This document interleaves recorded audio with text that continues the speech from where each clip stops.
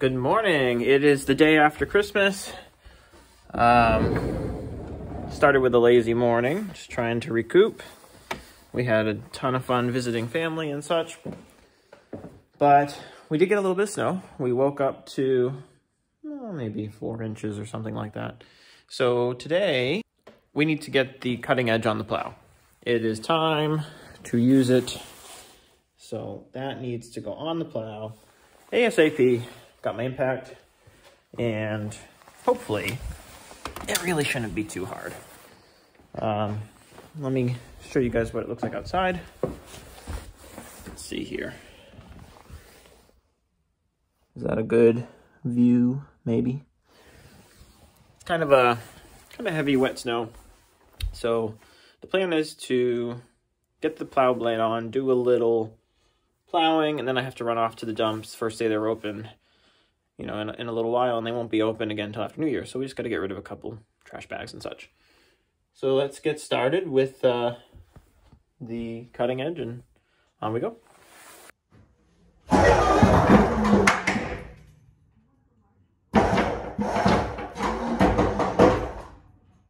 Got a little bit of mud on there from the first plow a little while ago. It was pretty warm still, so I picked up a lot of gravel and muck, but that's okay. Let's find out what these bolts look like on the back side. But we'll try and just bust them off of there with the impact. I'm totally fine if they break. That won't bother me. We really caught this just in time, so you can actually see this bolt is worn flat. That's because the cutting edge is completely worn out. And we didn't hurt, we might have hurt it a little bit, but we didn't hurt the trip edge of the plow. This structural piece itself seems like it's still good. Maybe down there it's a little more worn than I'd like it to be, but whatever. We made it. And we didn't wear these off. We did hit them a bit. These are the overrider spring mounts, but they're okay. So that's good news. Let's get started. Pop these off, figure out what size bolt that is, and get the impact going.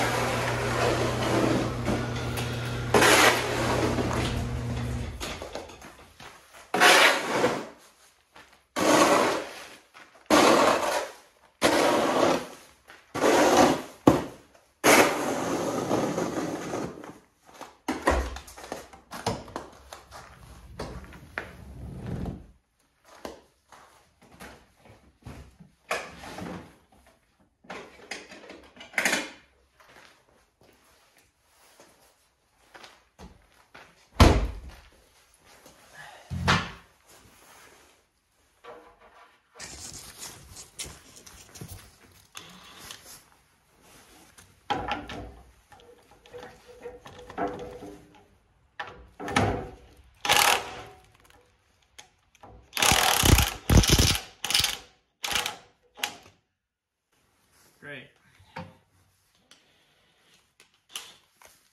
11/16 is immediately rounded off, so that's nice.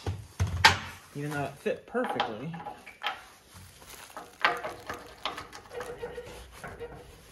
Yeah, it's definitely an 11/16. Let's see if the 17 right here. Maybe I can do something with the 17. Try the breaker bar instead.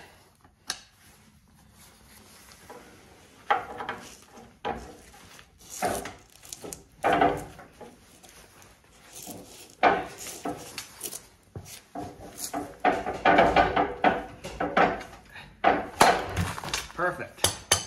That one broke, which is fine by me. I'll take broken as long as it comes out.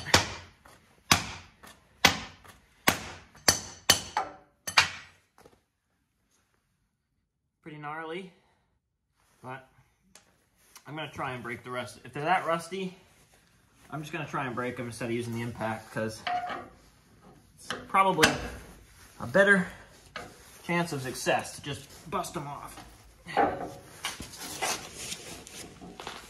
Foot power. I think that one spun. Yep. See about that 17. Fits barely.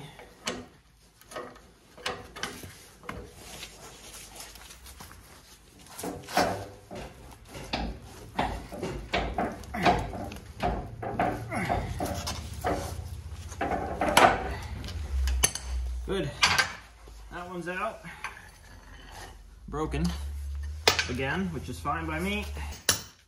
Jeez. Man. That is stuck in there. And so what's left? This one over here is basically gone. So oops. That might have to be a grinder, because I don't think I'm really gonna have any opportunity to do anything with that.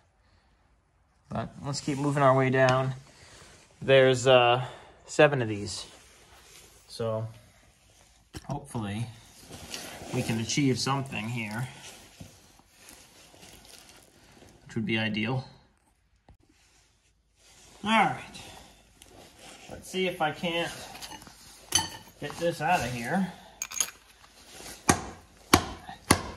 Jeez.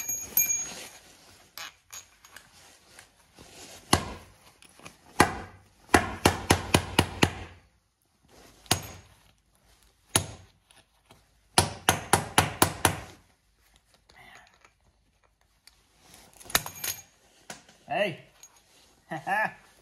we got it. She went flying. All right, where was I? On to the next busted bolt. See if we can't get it. This one seems like it might round off even with the 17. Yep. There's nothing left. Have to get a smaller size. See about this one down here.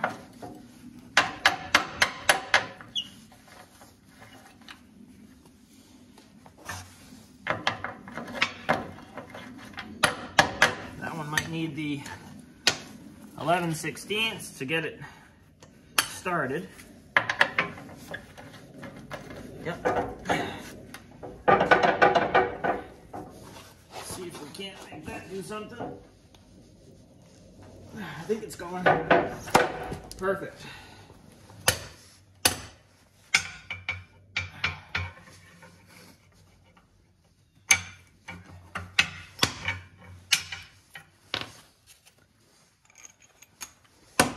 This doesn't want to come out.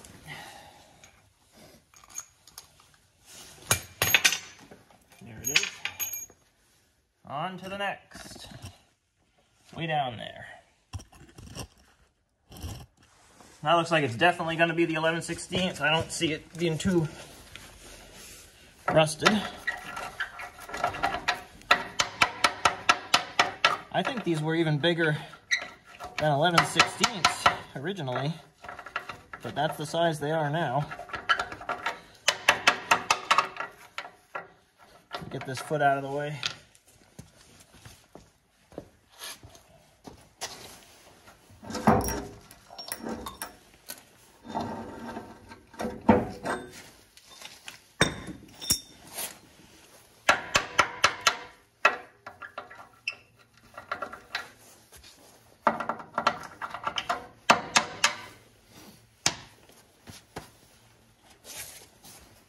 You know what I forgot is a hammer. Precision instrument.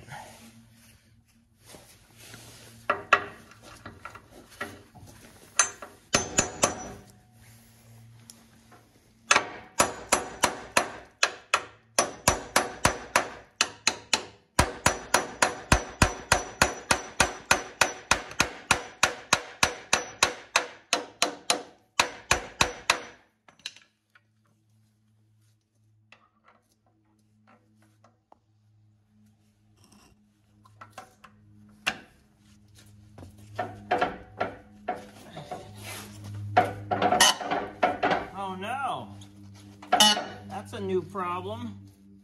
Uh-oh.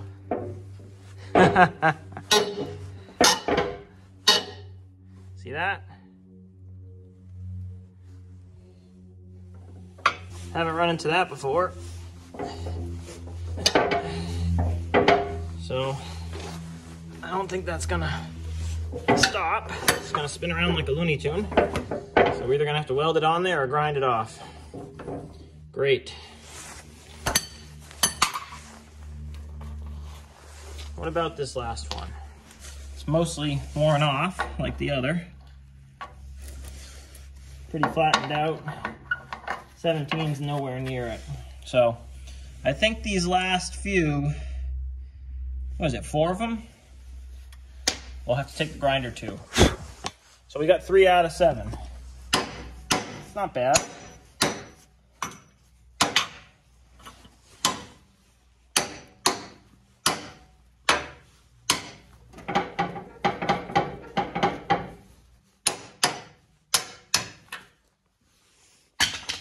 All right, well, it's time to find the grinder. I think Dad brought it back. I believe it's in the basement, but we'll go find out in a moment. Stay tuned. All right, guys, so the other grinder, of course, is down at the bus over at Dad's house. I do have this here, which is just a 6-inch grinder, but I have a flappy disc on it. I was using it to get paint off of old floors. I believe it's a 25 grit flappy. Obviously not what this is intended for, but we're gonna see if it's gonna work so I don't have to make the drive. And better yet, we have safety glasses. Woohoo! Let's give it a shot.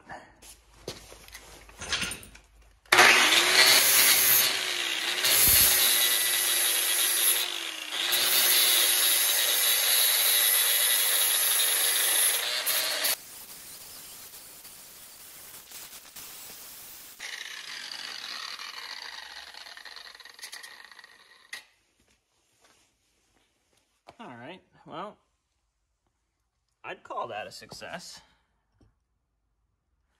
So, let's get the next 2.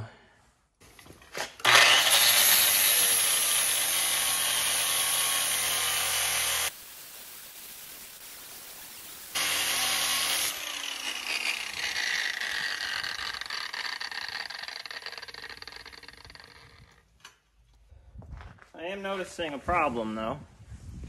Yeah, these are carriage bolts. So obviously there's a square there. And the hole behind it is most definitely round. So probably we're gonna pry off the cutting edge itself this way. And then we're gonna have to grind some more to get those to go back through the structural part of the plow. All right, so it was those 2. And then there's 2 more, right? Over here. Definitely the end one, we know about that. This one. So this one here and the end. Let's get those off now.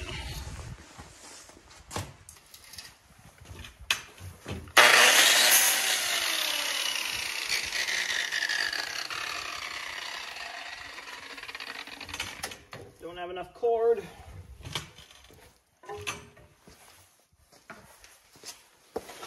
Hold on, gotta get an extension cord.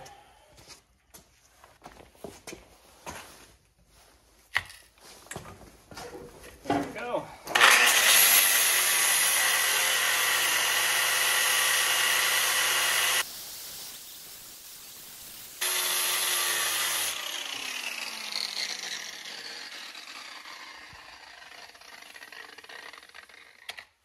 So the last one, I think.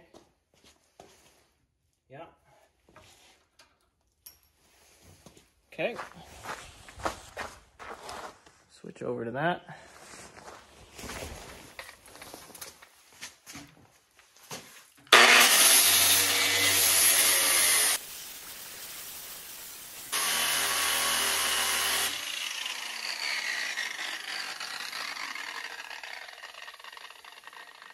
All right, guys. Next, we gotta see about popping these out. So let's see if we can do that.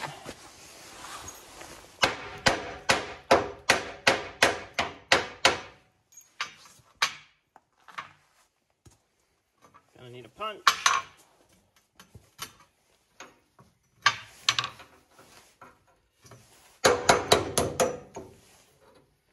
There's that. On to the next.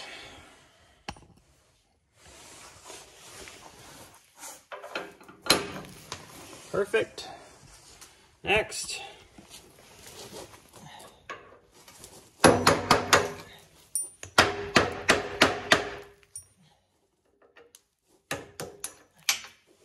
All right, now, can we get this off? What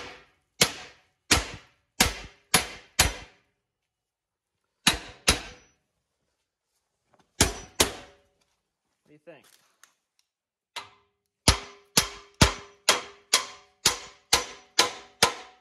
I think I might need a pry bar. Let's go get a pry bar.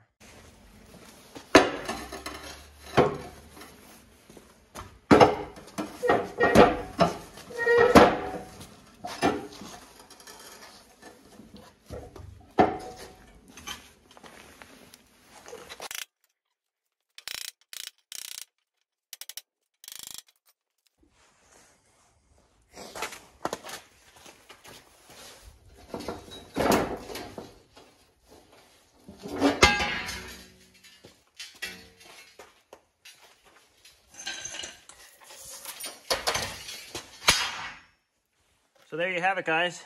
That is the difference in thickness. We lost a lot. Wow. So like I thought, see these carriage bolts here may be an issue. I'll tell you right now, it's definitely an issue. So we got to grind those off. There's no way that square bolt is going through these round holes. So back to the grinder we go.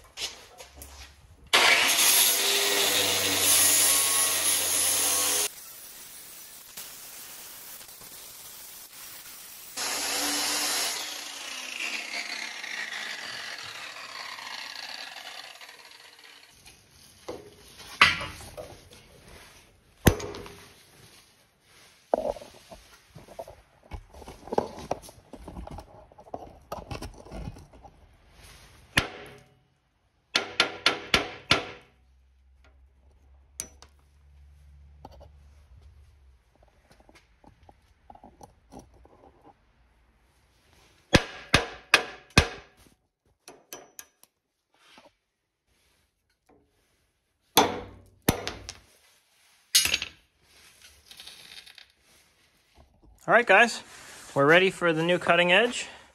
Just need to do a quick sweep and get some of the dirt out of there. We did wear this down a little on the edges. Oops, you can see it's not straight there, but luckily we didn't get all the way to the holes. So I have no idea how old this plow is. It's got to be over 10 years. I think Curtis went out of business in 2011. I don't know. Somebody tell me. But I should give you a little bit of a tour here, so I will. I love this plow because even though it's a Curtis, which is known for their hitch and run system, these big hooks allow you to kind of pull up to the plow and use leverage to slide the plow up into place onto its mounts, and then these pins lock in.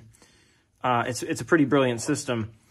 And also, they have a hydraulic foot that comes down, unlike Fisher, which has a manual foot. Now, the good thing about Fisher is they've always had this style of trip edge where just the bottom of the plow moves. Curtis, for years, had the trip edge where the whole plow would tilt, and it's just garbage on dirt. You can't, it always cuts in, and when it comes back, there's just so much motion, and it's just terrible. And right before Curtis went out of business, they finally figured out how to do this system. Maybe it was a patent issue, I'm not really sure. But it's not the same as Fisher, but it's the same basic idea. Just the bottom of the plow is the trip edge, and it's using springs here.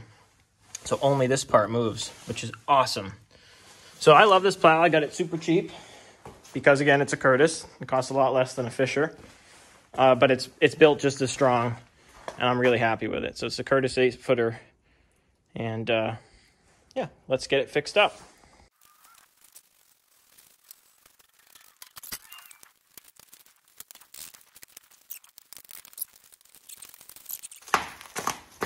The only reason I'm getting up is because I don't have a knife in my pocket right now, and I don't feel like going back inside to get one.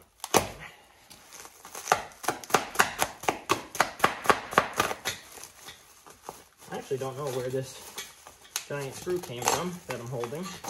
Not really sure, but aha, nice. Hook. Heavy.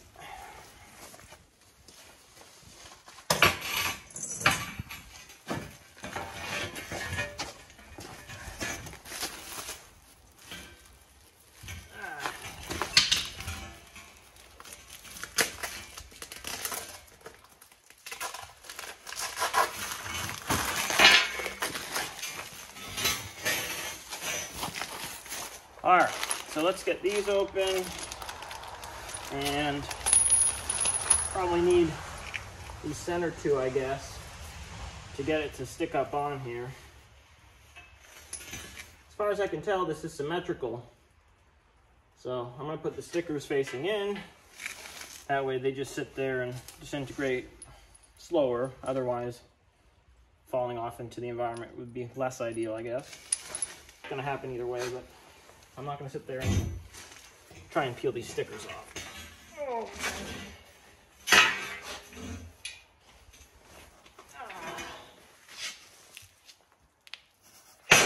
Okay.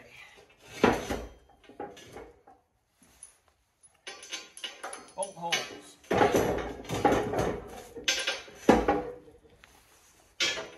One. Two. Look at that. What a beauty. What size are these? I think they're gonna be a 3/4, my guess. But I have my 11/16 here. Yep, too small. So is 3/4 the winner? It is indeed. All right, let's get these started.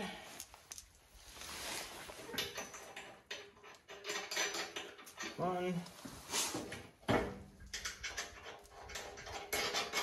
two, 6.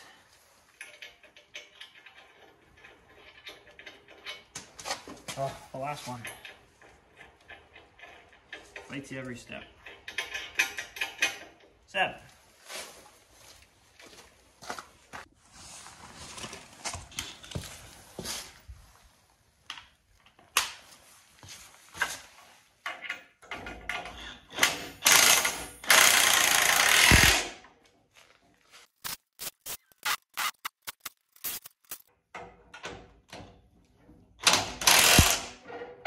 And tight.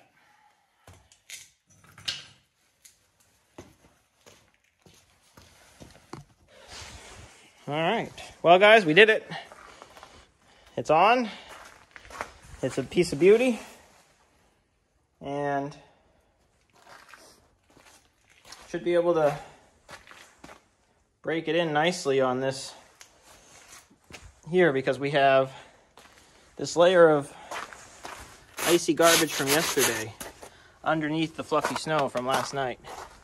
So I'm going to leave the feet off for the pavement, and we'll see what sort of mess we can make out of this driveway. So on we go.